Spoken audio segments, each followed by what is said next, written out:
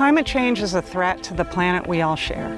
Each year, billions of tons of carbon dioxide emissions are flooding the atmosphere, accelerating the effects of global climate change. How can we reduce this?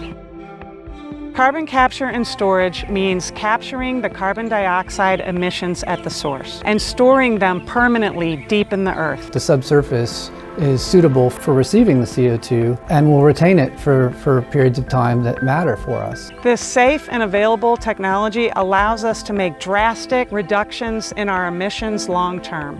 But we must act now.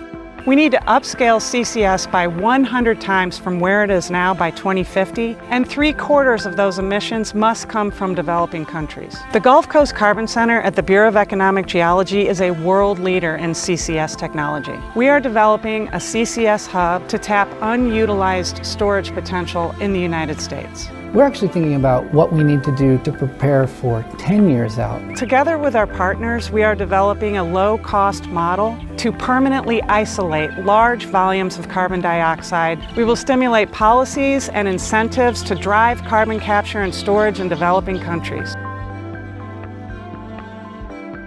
Together, we can reduce emissions by 2030. And with your help, we can make a real difference in the fight against climate change.